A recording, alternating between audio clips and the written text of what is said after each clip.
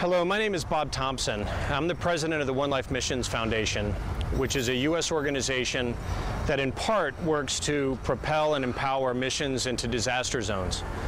We've been working as part of our mission in the country of Haiti since the earthquake of January 12th of 2010. In our role as a camp management agency, one of the most challenging things that we confront every day is the necessity of clean and safe drinking water for the people living in the spontaneous refugee camps that we're managing. One of the great blessings of this mission work has been our introduction to the Gravitational Energy Corporation based in Akron, Ohio. The Gravitational Energy Corporation's unique water pump and filtration system, the pendulum pump as we call it, has been in use now in Haiti for approximately 6 weeks.